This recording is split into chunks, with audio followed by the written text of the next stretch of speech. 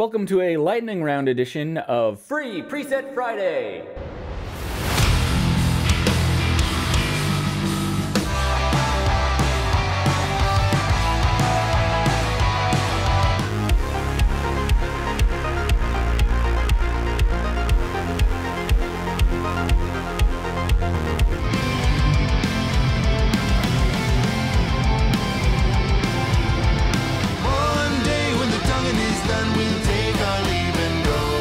That is just a little taste of what you are getting today. I worked together with fellow Resolve YouTuber and friend of the show, Jay Littman, to create the most powerful, the easiest, the best screen pump effect ever. Let me show you how it works. I already have it loaded onto my system here. A link will be in the description to send you to Jay's channel where he has a video about this effect and he is hosting it to download himself. I have some gameplay footage here, and before I actually apply an effect, I'm gonna right click on that and go to New Compound Clip. That's to work around one small bug you might run into if you have a mismatch in the frame rate between the clip you're using and your timeline.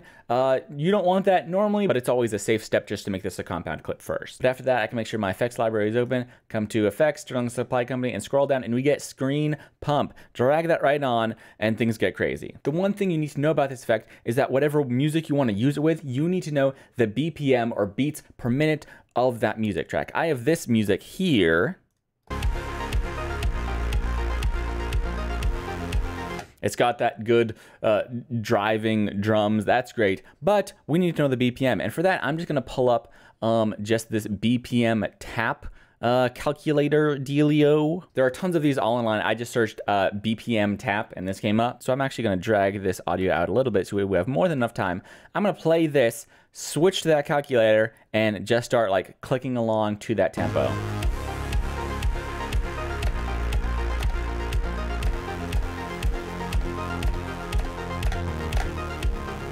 Cool. So it looks like we've got a tempo about 120. Now, I can go back to that compound clip that has this effect on it, open my inspector, jump over to effects, and you see we have all these custom controls, and the first one is BPM. I can put in 120. And then now we'll see how this lines up without any special lineup. I'm just going to drag this audio clip onto that compound clip, and I am just on a 1080 timeline, so this is close to real-time playback depending on how complex or high resolution your scene is. You might always want to make sure this is cached. One way to do that is right click and come to Render Cache Fusion Effect Filter and select the individual effect. That should toggle it on quite a bit, and then whether you just let it sit or you play through it, it will cache that, so you're guaranteed to have smooth playback. I let that cache, and now we can look at timing. We have a little bit of a ramp up in the audio. And then the first beat hits around here. So I'm actually gonna move this up so we get a little bit of that first hit right here. Ba, ba, ba.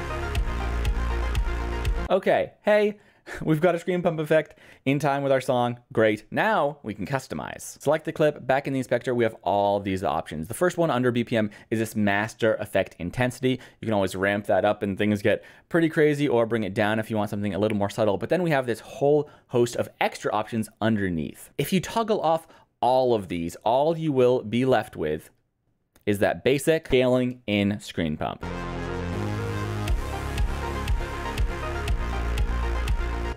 Still looks great, absolutely has its place, but then we have all these other options. We can add a little shake that ramps up just when it is the most zoomed in.